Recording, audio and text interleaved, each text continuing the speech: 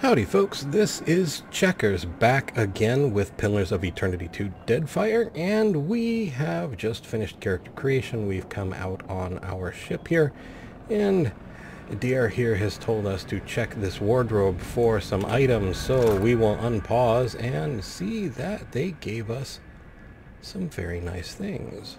Alright, now make some use of it.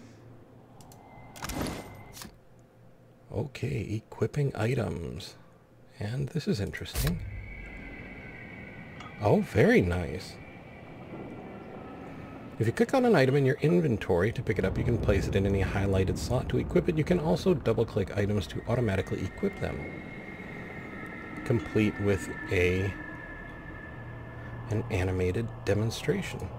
Very cool. Most games don't pay that much attention to their tutorial, which is a shame. Well, let's start right out with our lovely Morning Star. We can put our flail in our second slot here. Mail armor. Over simple clothing. What else do we have here? We have Defiant apparel. But I don't think we can wear that, because we are Moon Godlike. Combat only. A pet. Oh, look at that. There is a pet slot. And Beakhead. Alright, so let's close this up. The pirates of Deadfire are notorious.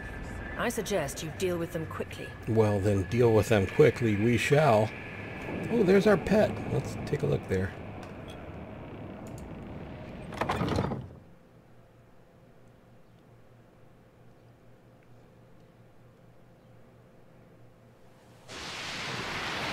Well, what have we here? A little sloop? Lost and alone in the storm?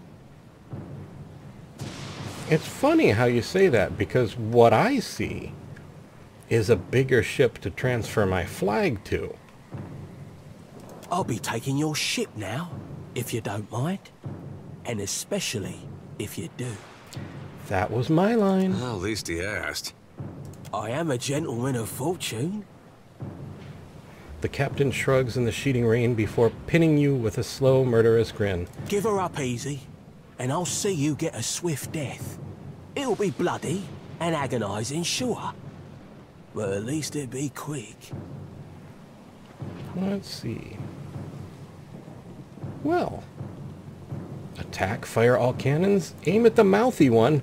Sounds like the perfect response. Now you're getting it. Listen up, mates. He cracks his neck as he addresses his crew. I'm off to spear me a bigger fish. One with sharper teeth like. I'm trusting you lot not to cock this up. Don't damage the sloop when you take it. Oh. Well, sorry about your crew, and I'm really sorry you won't be sticking around to be smeared across the deck. Play with the crew if you'd like, but don't bring me any prisoners. None that are alive. Sir, if they're dead, are they really prisoners? Or are they just sort of meat sacks that we've brought you for nefarious purposes? You had bandwidth! After him! Combat introduction. Characters with a red selection circle are hostile to you. To attack an enemy with your currently equipped weapon, click their selection circle. You can also select the swordy button in the lower center of your screen to put the cursor into the attack state. This will allow you to attack anyone, even friendly characters. Oh, game after my own heart. Hi there. Who do we have here? We have control over exactly ourselves. Well, you can't win them all. Defend the ship! Yes, do what he said. Oh, the better one's leaving.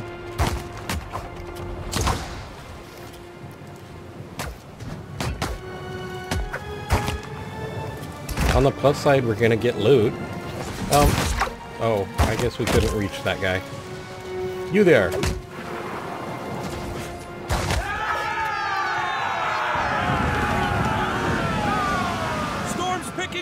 Take cover! But loot. Can we take cover after loot? No, we can't.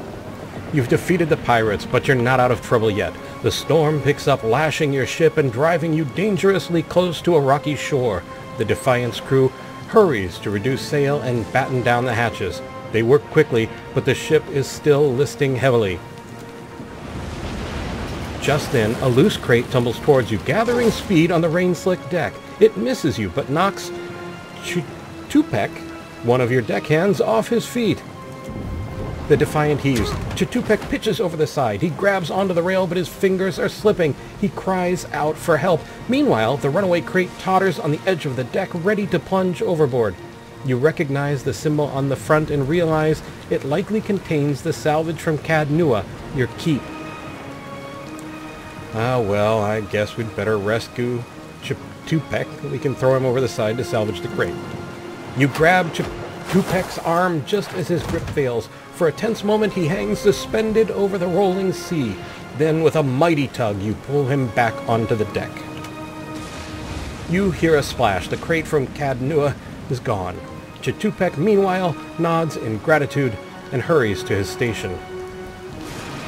Meanwhile, the storm has nearly driven you ashore. A flash of lightning reveals a treacherous coastline and Eothas striding into the distance. The lookout barely has time to shout a warning before the Defiant runs aground. The impact hurls you from the deck and into a froth of waves, bodies, and splintering debris. You struggle toward the beach just ahead, even as the surf tugs you toward the open sea. You kick and paddle with all your might until at last you feel sand between your fingers. Pulling yourself ashore, you collapse.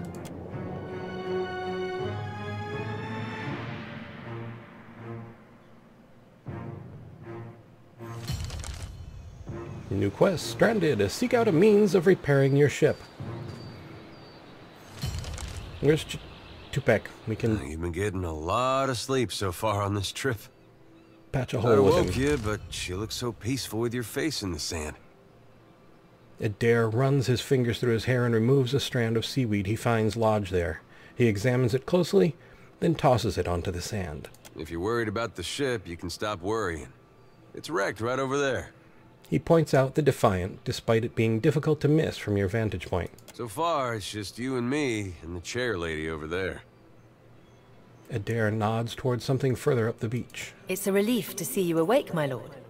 I worried you were in for another long sleep. Your steward appears to be lodged between some rocks. Despite this, her tone is warmly cheerful. Where are Oh we? no, but it's real pretty. Difficult to say for certain. The Deadfire is spotted with islands, some quite small. The good news is that if the storm hasn't spun us round entirely, I'd say we're in charted waters. I believe the Valian Trading Company operates in the region. Hence that little visit from that wretched pirate captain. All right, well, can we patch the ship up? I'm afraid I won't be much assistance in that regard. And not to doubt Master Adair's capacity, but even he would need supplies. Peasants. That's true. Steak, especially. Well, there's some prime meat lying on the beach, Sunshine. Get your knife out. Patching the hull is only the start. You're going to need help getting the Defiant out to sea again. And a crew, for that matter. Again, I see bodies on the beach. What, nobody knows necromancy? Let's see about the other survivors. And somehow we gotta get the ship repaired. Oh, you guys are just full of complaints. I don't want to be paddling out of here on a salvage raft. We can string together the bodies. For now, I'd say your best bet is to find some sign of civilization. If nothing else, we may be able to hire on a shipwright. Okay. My lord, if it is not too taxing, could you explain how it came to pass that you were returned to us? Well, my soul passed into the beyond, and Bareth gave me a choice. Find Eothas or die. These gods. You make one deal with them to stop a madman, and the next thing you know, they're threatening your soul. That isn't much of a choice. But castle or no castle, you are still my lord, and I will aid you to the best of my ability. I appreciate your loyalty. Let's see what we have here. Quest journal. Oh, it went away. Well, Can't take me I anywhere. suppose we better get a move on. Let's roll. Choose the single class or multi-class for this companion. Alright, let's see here. First, we're going to take a look at Quest Journal. As you receive quests, your journal will update with relevant information. If you are ever stuck, open it to review your notes by pressing the, whatever that symbol is. Oh, I think it's like a quill over paper button in the lower center of the screen, or the J key. And some of the quests you receive may be challenging until your character has achieved a higher level. A quest that is beyond your character's current level will be marked in your journal with 1, 2, or 3 skulls, one for every level. If a quest is more than 3 levels above your character's current level, then the skulls will appear red, and so shortly shall you. Continue. Selecting characters. View. To select a party member, click on their selection, circle their portrait, or press the number button that corresponds to their position in the party, starting with 1 at the left. To select multiple party members, click and hold anywhere on the screen and drag the marquee over the circles of the party members you'd like to include. To select the entire party, press the finger in the segmented box button in the lower center of the screen, or the backspace key. Let's see. Oh, well, this choice cannot be changed later. That's interesting. That you would have to choose right now. As I recall, back in my old D&D days, you could level up to a certain point, and then you could choose whether or not you wanted to multi-class. Of course, you could only do that if you were of certain races. And at that point in time, paladins could only be human, so I guess I'm just a product of an age gone by. Let's say we've got one fighter already. Oh, why don't we try Swashbuckler? You look like a swashbuckler, Dare. Or at least you do now. Alright, guys. Let's check the bodies. Right. We could both go. You know, there's no shame in going together. Corpse has a wand, a minor potion of healing, and 10 copper pand. And here is a geist of some sort. The rest of those sodden bastards made it. Okay. And you are? Unnamed. I've got it. Okay. 9 copper pand and an ale. Well, I don't have a steak, but I have an ale. And we just cannot travel together, because if we did, it would look so weird to the corpses. Small shield. One-handed, small shield, deflection 4. We'll take that. You know what we could do with that is slide that right on over here with our... Apparently... No, we apparently can't. I wonder why. Maybe I need to have some basic level of proficiency with a shield before I can equip one.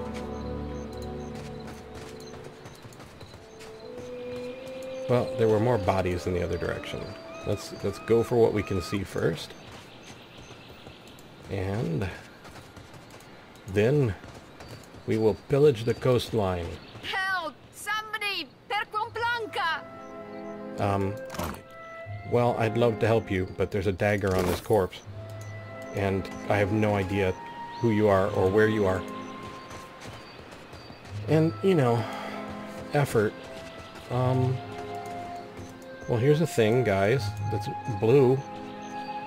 Oh, hey, there's somebody up there.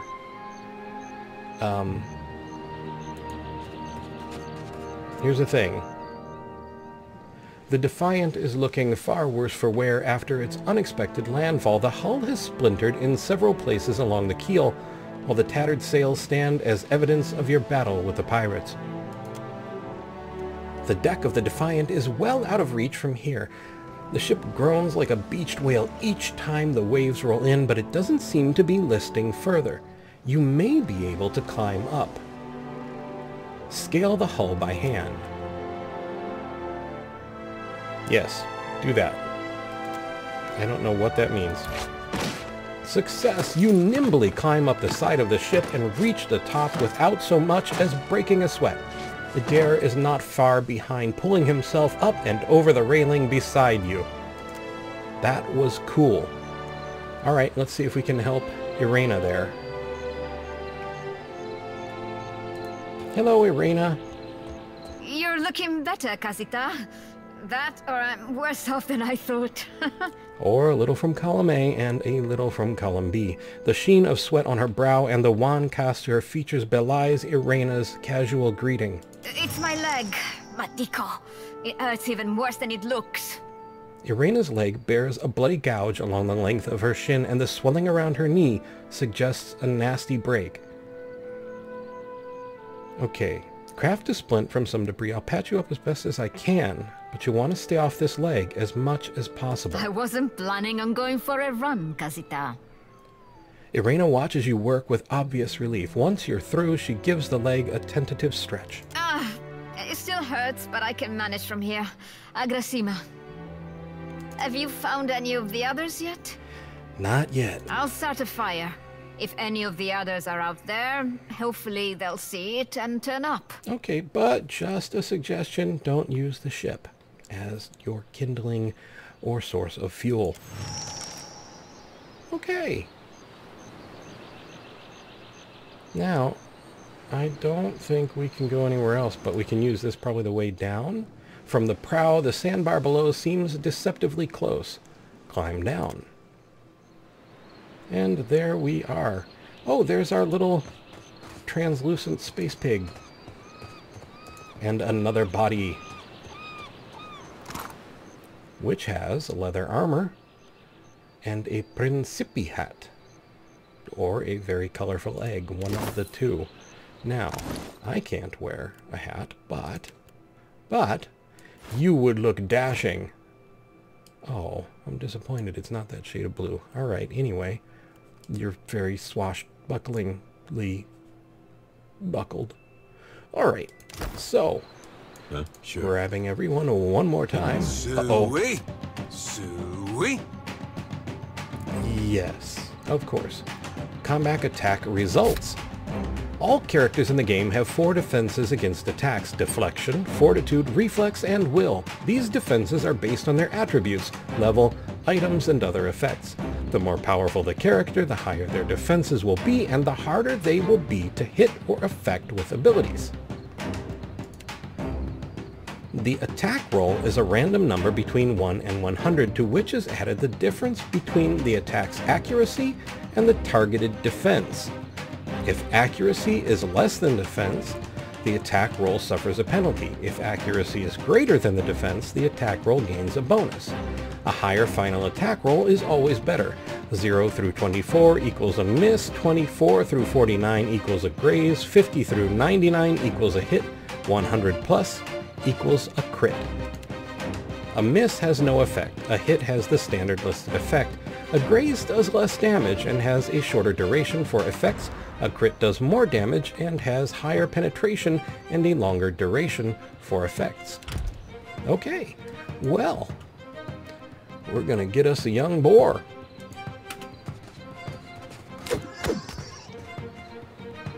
Got my meat tenderizer.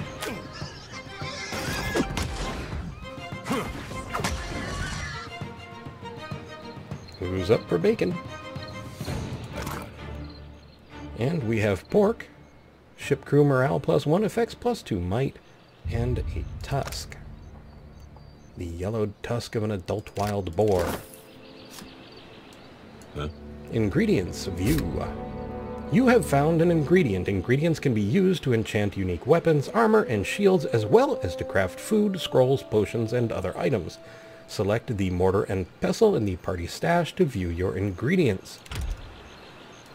Yeah. But, oh well, there's that.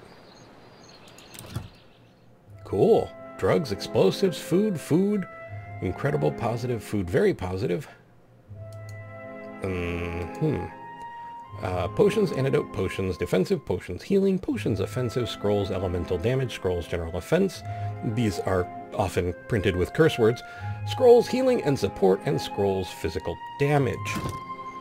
Yeah, right. Watcher, over here. Okay.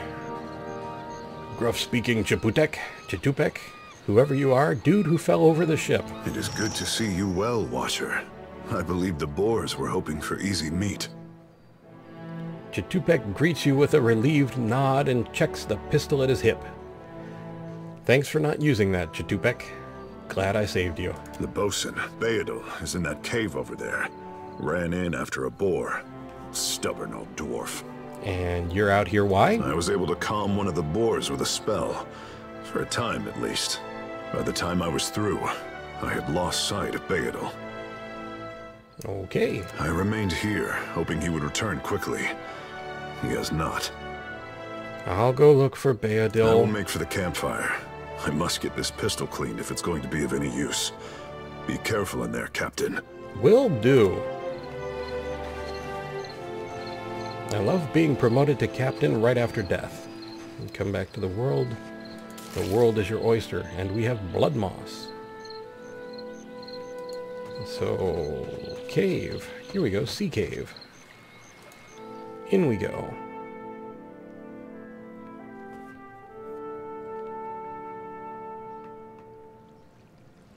Velario's Rest. And that's where we came from. Okay. Stealth view. Press the masked face button in the lower center of the screen. Hold on 1 minute.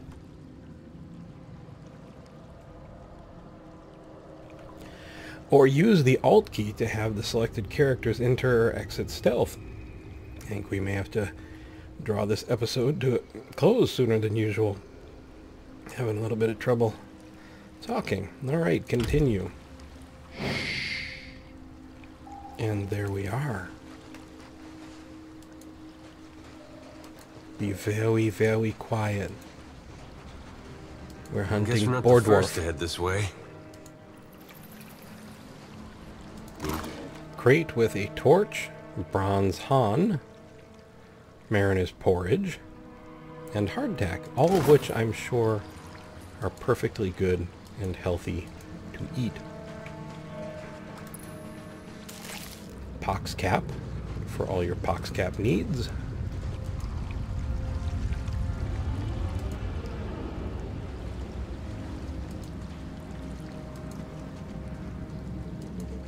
Wait, look there.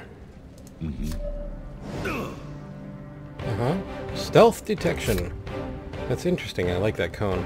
When a character in stealth enters the hearing radius or vision cone of a bystander, the bystander will start to detect them. The rate of detection is determined by the character's stealth skill and the level of the bystander, and it is faster in the vision cone than in the hearing radius. You can hover your cursor over any character while in stealth to see their hearing radius and vision cone. Some items, such as noisemakers, can be used to distract and move bystanders while you explore in stealth. Very cool. Take him down. All of that being said, let's get him.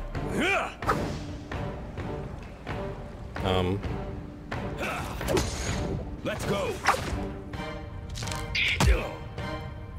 Yeah. Take him down.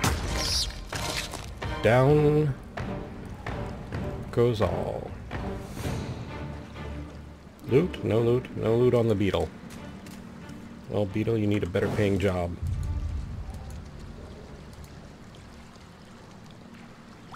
Oh, okay, back. What do we have here? A skeleton. He's immune to poison. That's crazy talk. Well, there's somebody on the ground, but it doesn't look like a dwarf. Let's head this way for right now. What am I saying? Got a giant two-handed morning star. Time to...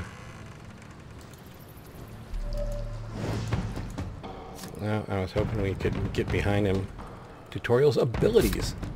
Each character has their own ability bar that holds all of their active abilities, including spells, powers, invocations, etc. To use an ability, click it. Some abilities automatically target the user, but most require you to specify a target by clicking on it. Some abilities target an area of effect. The most common area of effect is a circle. If your area of effect is displayed as two circles, one larger than the other, friendly characters caught in the margin between the circles will never be harmed by it. It is always a safe zone. Most abilities draw power from a resource unique to each character class. Barbarian, Fighter, Monk, Paladin, Ranger, and Rogue abilities draw from a pool that is full at the start of every combat. Each ability subtracts a cost from that resource until it is entirely exhausted. Unlike Barbarians and Fighters, Druids and Priests and Wizards do not have a common resource pool for all of their abilities. Instead, in each fight they can cast a number of spells from each spell level they have access to. Chanters, Ciphers, and Monks start with a fraction of their total resource pool and must build it up over time in each fight.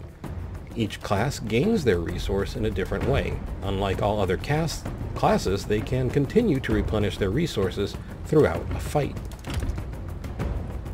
Okay, well, time to make some splinters. About like that. And earn ourselves a warhammer and a medium heater shield. Now, I know I tried with the other shield, but... oh, wait, this. Wrong feller. Well, okay, that shield went, but this shield didn't. Okay, there's something about this particular shield. Okay. And what is this?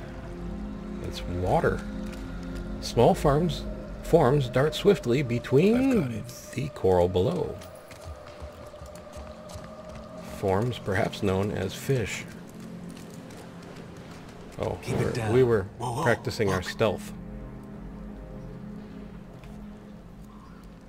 Alright, well, let's make some more splinters. Okay. Let's go. Splinters made. Engagement. One of your characters has been engaged in melee. If an engaged character moves away from the character engaging them, they will provoke a disengagement attack. An interrupt, such as the fighter's knockdown, can break engagement to allow a safe exit. Some abilities, such as the rogue's escape, allows a character to get away without provoking a disengagement attack. And this time, a saber and a medium shield. Now, let's check Adair here. 17 to 24. 17 to 24. Deflection 8, accuracy -4. Same basic thing. Okay.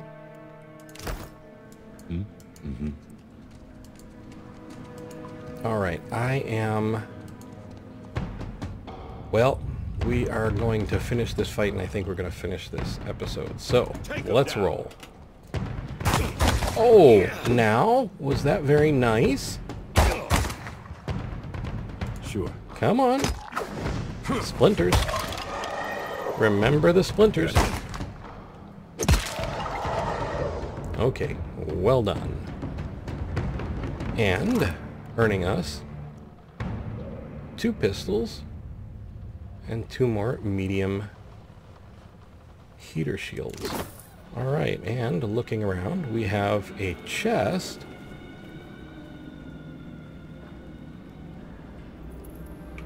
Well, let's see. We went swashbuckler on Adair here. Lock difficulty 2. Well, I guess we can try it. Well, that's not nice. Well, as long as I don't get caught. Okay, I am actually not sure how I would attempt to lockpick it.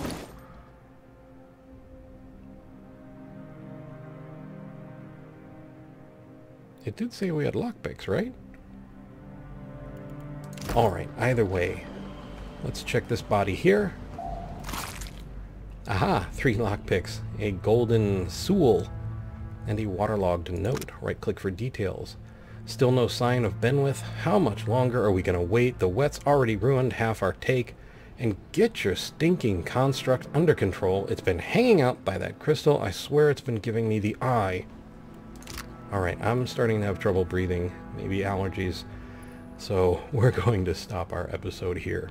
I would like to say thank you for watching. Let me know if you want to see more of this. Otherwise, we'll go maybe 5-10 episodes and then we'll draw to a close. Alright. As I said, I would like to thank you for watching. I hope you found the video entertaining and maybe just a little informative. I would like to invite you to subscribe, like, and share if you so desire, and to ask you, above all, to please Sure. take care.